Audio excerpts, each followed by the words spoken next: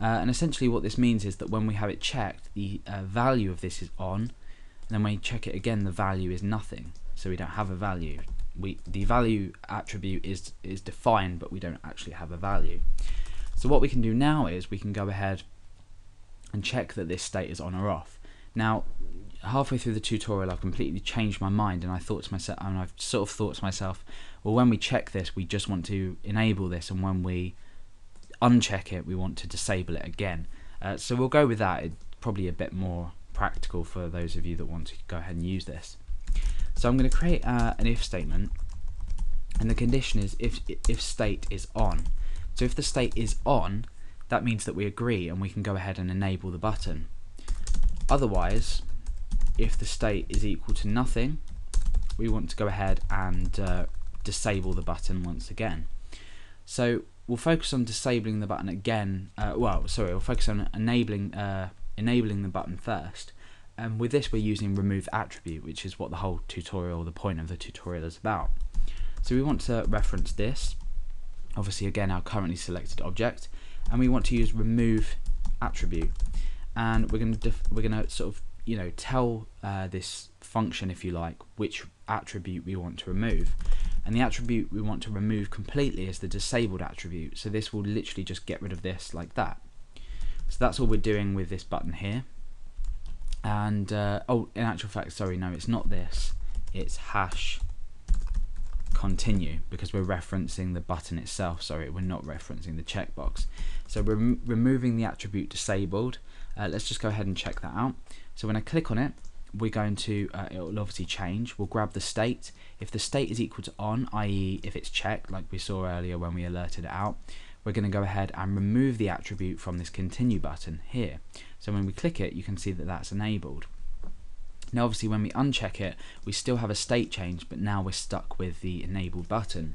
If, for example, I click on agree and then I don't agree, and I uncheck, I won't want to continue, or I won't want my users to continue if I was to have this on my website. So if the state is equal to nothing, or we could say null here, which would be better.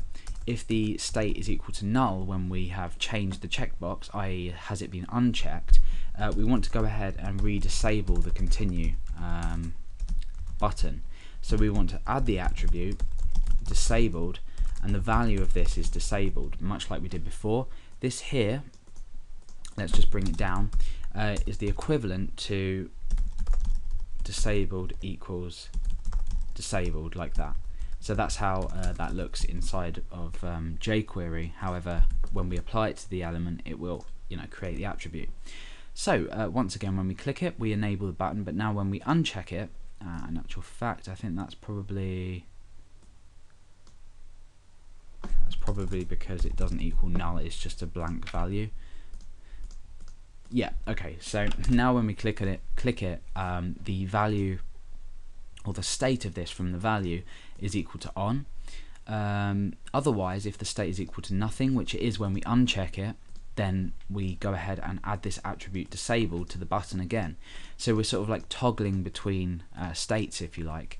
So you could go ahead and you could sort of apply this to a form, and then at the end of the form you could have this agree button, and then continue. You might have this here wrapped around a form like this, and then you might have some agreement here, and then they would read the agreement and either agree and then continue to submit the form, or they could uncheck and then they wouldn't be able to click. Just bear in mind that this is a button type, so to have it actually submit the form, you would have it as a submit type. And obviously, because we're referencing by the ID, this doesn't make a difference and it still works, so we can click continue and we can submit the form. You see we've just got a little question mark here, but obviously if you had an action it would submit.